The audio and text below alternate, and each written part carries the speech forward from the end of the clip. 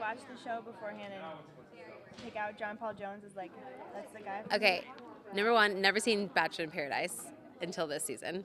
Number two, I did watch Hannah's season, but John Paul Jones, like, he was just a goof to me. Like, I didn't really take him seriously, so he was a pleasant surprise. Yeah, so was that kind of shocking to you when you found yourself attracted to him? Oh my, yes. Well, first of all, I was always loved his hair, so like that kind of drew me in initially. But yeah, to hit it off with John Paul Jones, like, I don't think anybody saw that coming, so it was great. So then the moment we saw you say goodbye to him was like heartbreaking. What, I mean, how hard was that for you to do? Then like saw you chase him like down the beach. No, watching him walk away, I think, is what really got me, and I think that I know how genuine and how much of a good guy he is deep down, and when you find someone that makes you laugh like that and makes you feel like loved and special and cherished, you don't really want to give that up. And so I think that's what was going through my mind. But at the same time, I just wasn't there where he was yet. So I was really conflicted, to be honest. Yeah, I mean, it seems like it would be hard to get there in the like 2 weeks of Bachelor in Paradise. I mean, it can happen. Yeah, you've seen it happen. I mean, we've seen it happen before where people do find long-lasting love.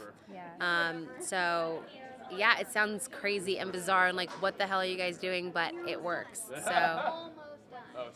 Can you kind of give us any sort of tease about what we might see from you at the reunion, like reuniting with John Paul Jones? The reunion's going to be a good one.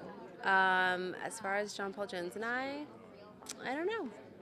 We'll just have to watch. It was difficult to accept that she wanted me to pursue other relationships because I felt convicted in my own desire to be with her, and kind of stunk. And I knew that a lot of drama would have unfolded as a result, and it was just kind of a crappy deal, honestly.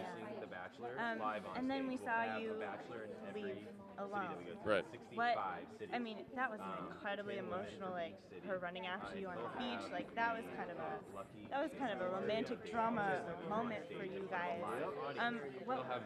How were you feeling at that point, and like, had you given up? Yeah. Again, like the breakup just made me question, the authenticity of the whole experience. Tayshia hadn't really vocalized how she felt about me, but we had some, amazing moments together, and yeah, it just made me question the process.